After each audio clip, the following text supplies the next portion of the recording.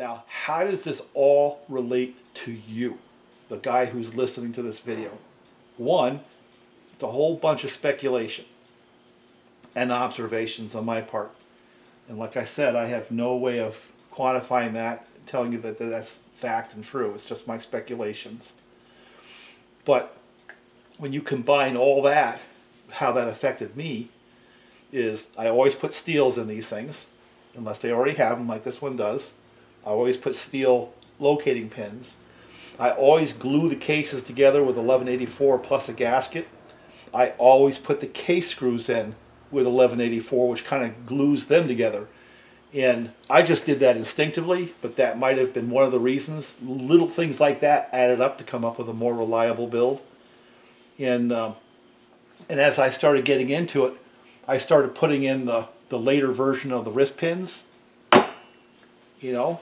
And what I could, I'd use the later version of the cranks, but a lot of times you can't. The saws I've put together, they lasted. So for 90% of the people building these saws, stick in the steels, use this stuff here between the gasket and the cases and then the screws. Make sure you use these steel pins and then just run them. I think you'll be fine, is my humble opinion. If you can get these thin wrist pins and stock pistons, I think that's probably a good move as well.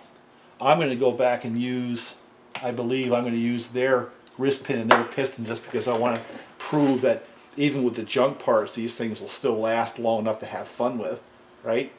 My hunch is the first time I take down a bunch of trees with this thing, it'll have paid for itself. And I guess that's really the bottom line.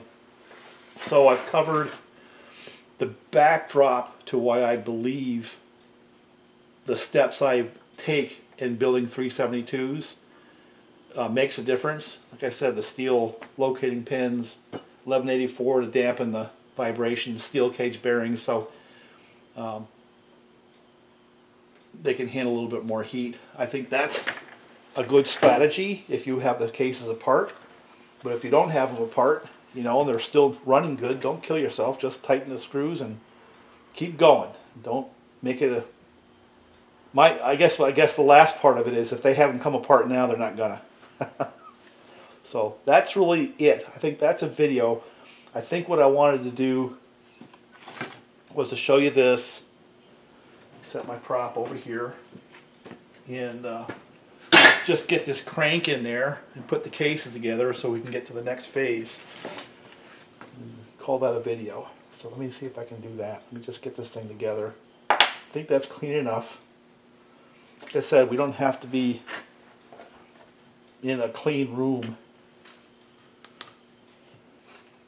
to make this work. Oh, I know what I wanted to do. And I'm debating whether I should show you how to put these together with the Husqvarna shop tool or my shop tool. So I think what I'm going to do, on this is,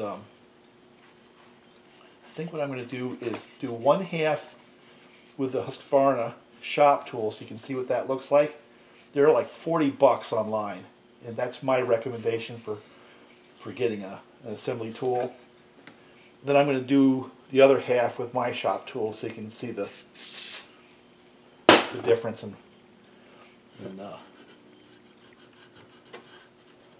I don't, like I said, I don't think a person with Huskies should buy my stuff. I really don't. I think that's really, it was designed for at the time. For me, it was to bring the steel people into my world. And let me see if I got a heat gun around somewhere. So I warm these up on the wood stove. And let me see if I can reasonably quickly get them together. They're warm, but they're not hot. And they hold their heat not very long. They're good at shedding heat in a hurry. So if I'm going to do this, I'm going to have to hustle.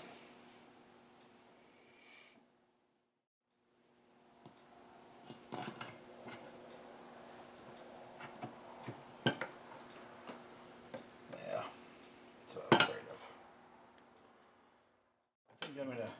pull this one together first, just really quickly. I'm going to use the Husqvarna tool on this to pull it through.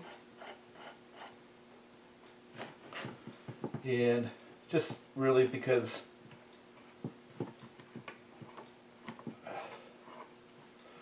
they work, they're cheap, and I think pretty much anyone can get their hands on them.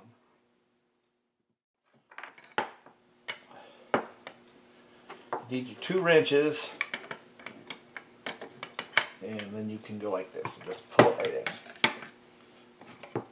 Make sure your connecting rod is not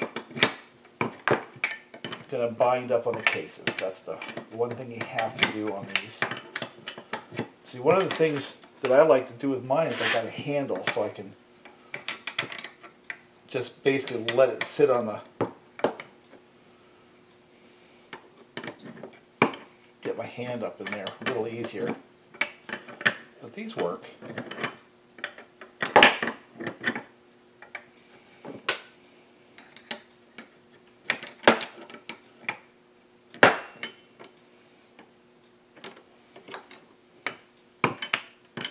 Damn it, stay up there.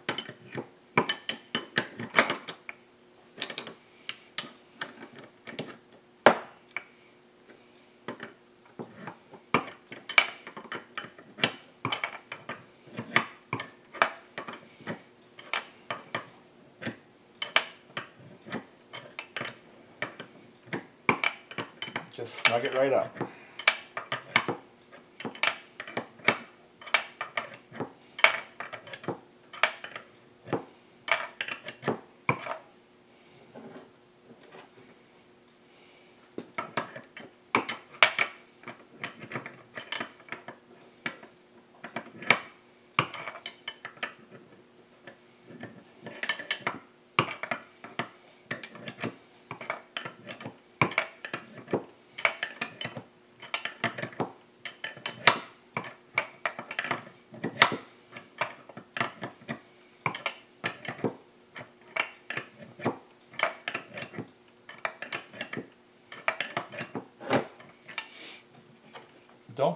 Don't go tight. Just go where it bottoms, and that one just did.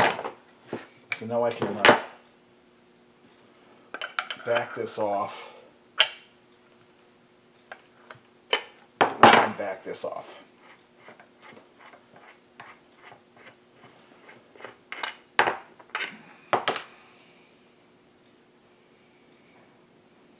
And I use this right here because it's got a recess and it sits on the case. And you don't want to pull too hard because you can literally break the case. The bearing, that bearing pocket wall right there is very, very thin.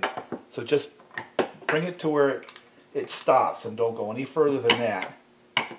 Now, the next thing that I have to do is put this stuff out of my way and get some 1184.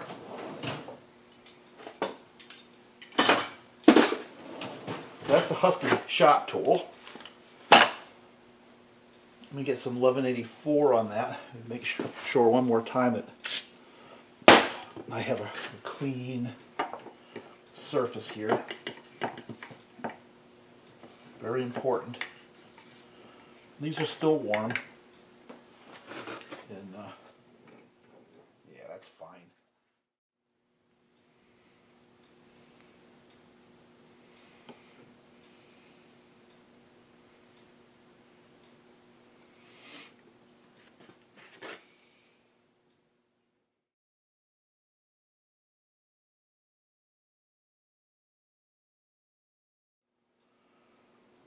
Now, I've made all kinds of noise about how I put the bearings in with heat, and I really don't see a reason not to do that. I think that's really the best way of putting in bearings is the heat differential approach, where I heat the cases up with a turkey oven, and especially with the steel cage bearings, they just drop right in. I've done it so many times I don't really see the sense in, you know, covering it special. But I don't know how many times I've done the case assembly.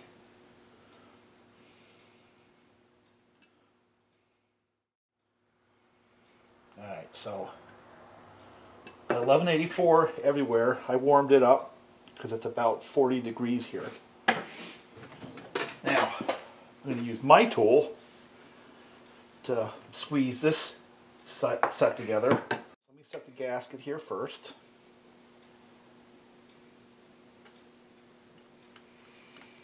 Now one of the things that I do pretty quick is I like to set the case screws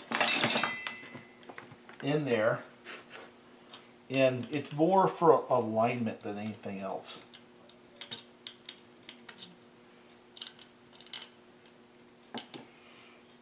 You know, I'm just going to use the same case screws that came out of there.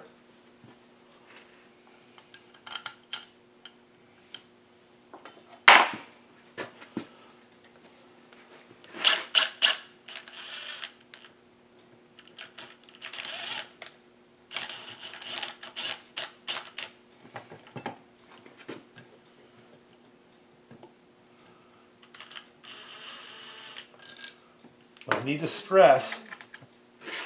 to stress that I'm not pulling with these screws. I'm not pulling with these screws.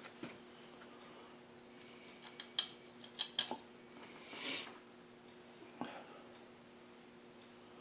think the other thing I need to get on there really quick is a little bit of oil.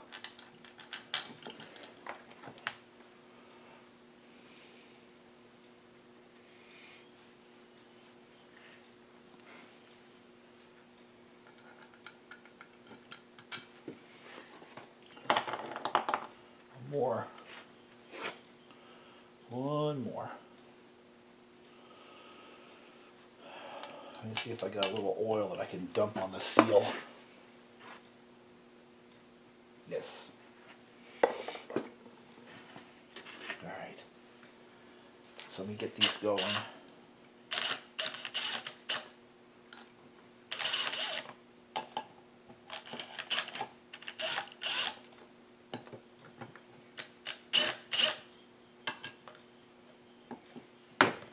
So now I'm going to use my set of tools. And basically how this works, it's the same basic concept. And I like to put a washer, top hat, and it's going to push on the case, and I just basically thread it onto the end of the crank, like so. And then make sure it goes right to the bottom.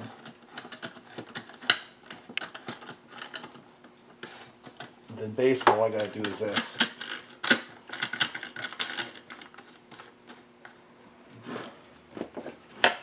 Then I don't have to monkey with the multiple wrenches. I just take this one right here and just start squeezing it together. See, I can have the one hand hold the connecting rod or whatever else. I don't have to keep the other wrench on the end of the puller. I just take this thing and put it right on in.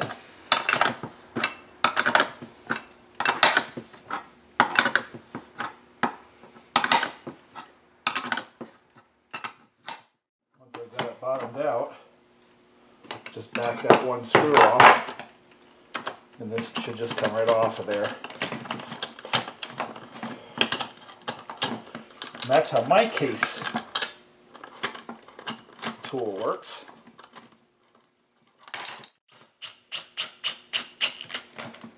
Before things cool off too much, let's get this thing .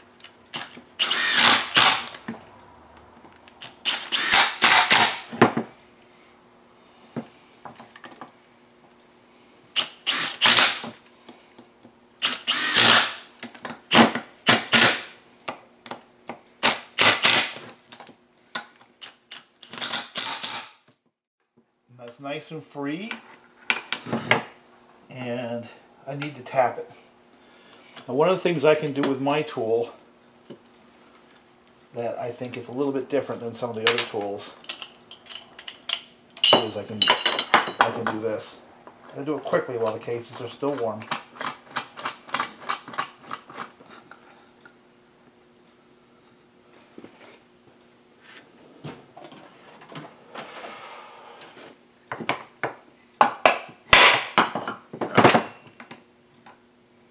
Center that crank.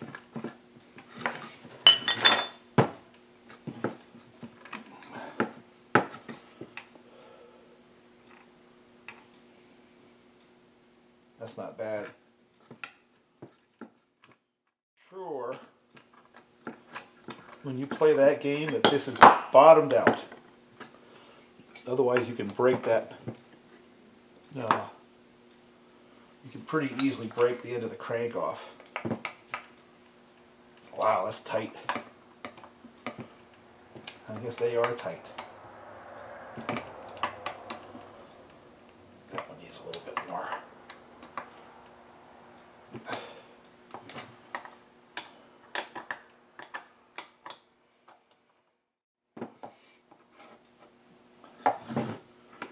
And that's really pretty close, but look how free that is. Now I got oil on that bearing, and I'm going to drop some oil in here. I hope the cases are together. And I'm going to drop some oil in on the connecting rod bearing. Just a little bit. What do you think?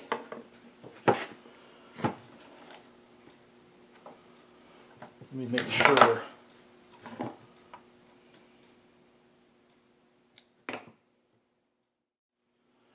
What I have to do next is pretty obvious.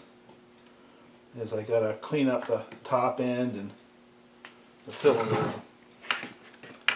You know, start assembling this saw. And I think what I'll do is, like I normally do, is I'll put the handle on first, find one, put it on, put the tray on. Basically get that together, probably put the flywheel on, stuff like that, and then we'll build this thing and see if it runs. I think that'll be fun, right? But now I'm just going to let that dry. I think what I'm going to do is go take this and set it on the fireplace and let it cook that 1184 a little bit for me. So anyway.